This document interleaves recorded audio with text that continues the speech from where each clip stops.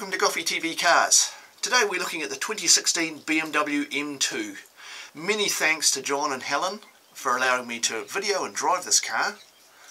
However, I feel I'm not really dressed for the occasion, so let me just do this first. Perfect. So I'm looking forward to doing an unbiased review of this car. So let's go to it. I'd be rude not to, wouldn't it?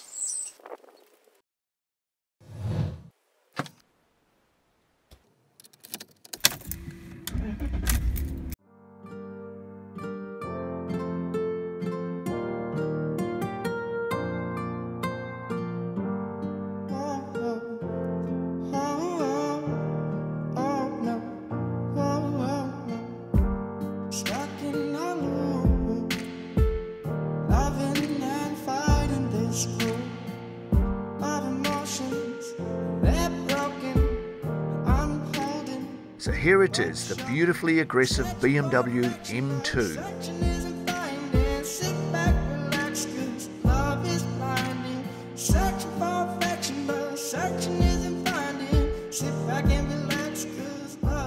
It's like the already beautiful 1M took steroids, took up bodybuilding and put his angry eyes in.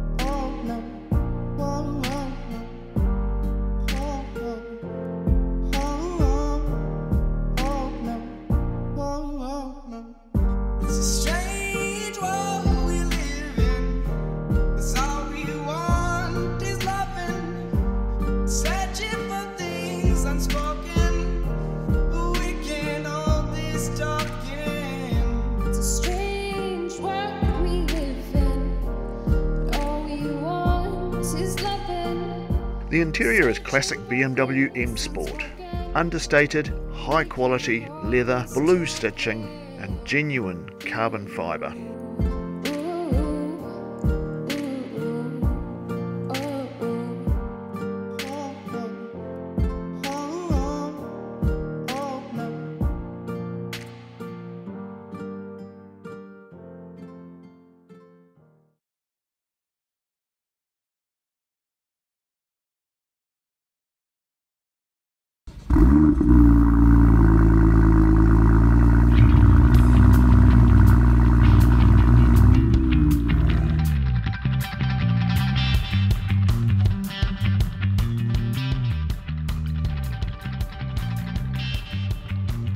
So the amazing thing about this car is it's amazingly luxurious and comfortable, and yet it has this Jekyll and Hyde personality which is just so appealing. It's incredible. You can drive it to go and get all your groceries during the week, the weekend, and then you can go and take it out on the windy road, and the car just comes alive. Even in good mode, it's still very quick. Oh, absolutely, yeah. Incredibly quick. But I have to say, when I go across to Wellington and that, I just put it in sport, because it's just fun, I like the weight of the steering too. Like it gives you a nice bit of feel. It's not quite as heavy as my E46, but that's not really a problem. It's still very in touch, you can feel, you get a lot of feedback back. It's electric power steering, and yet you wouldn't have guessed that it is.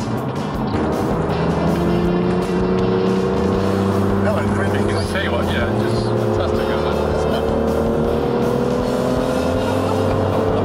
Your camera's come down, With 370 brake horsepower and a package the size of a Toyota Corolla, this car is rapid. 0 to 60 in 4.1 seconds, electronically limited to 155 mph.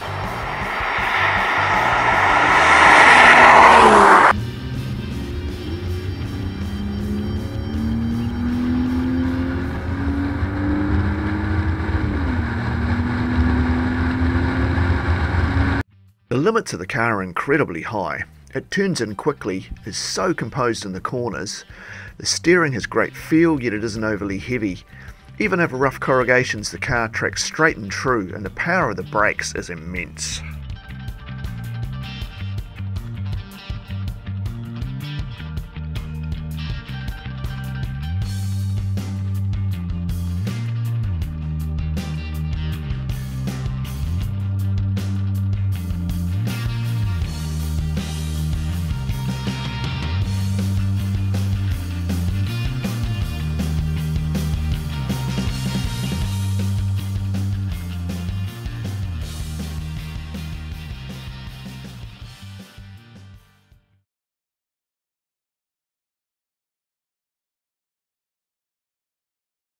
So, BMW M2. Quite blown away with this car, to be honest.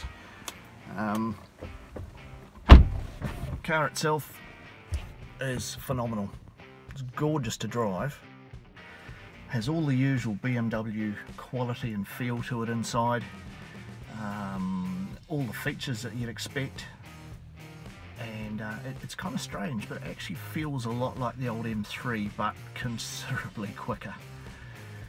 With all the technology and all that sort of stuff, yet the dashboard and everything is understated, just the way you'd expect with a BMW. The comfort, I mean, it certainly rides firmly, but to be fair, it's really, really luxurious and comfortable anyway. There's just no issue with the comfort of the car, and yet it turns in like you wouldn't believe. The brakes are phenomenal. They damn near pop your retinas when you stop. You put it into sport mode and it motivates. It's quick enough just in comfort mode. Put it into sport mode and then you put it into serious sport mode, but everything's switched off, and my god, it's so responsive. It's like a completely different animal, and the acceleration is just phenomenal. It's just linear.